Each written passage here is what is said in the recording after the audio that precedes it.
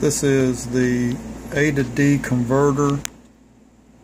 Here you can see it has a 5-volt power supply and a 10K potentiometer with 5 volts, and it goes into the QuickStart. I'm using the input of the QuickStart and sending it to the output of the LEDs on the QuickStart. You can do this standalone, but I'm doing it with the QuickStart, running a program to just get an output and display it, take an input and display it as an output to the LEDs. You can see it counting up as I increase the voltage.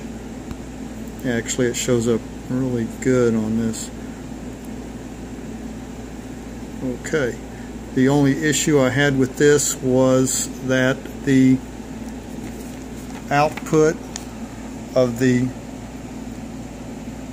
analog to digital, you see it counts from 11 to 18, pins 11 to 18 is the output, and for the input it has to be reversed. No matter how much I messed around with it, I never could get it to work the other direction. So you can see it count all the way up to 255 and all the way back down to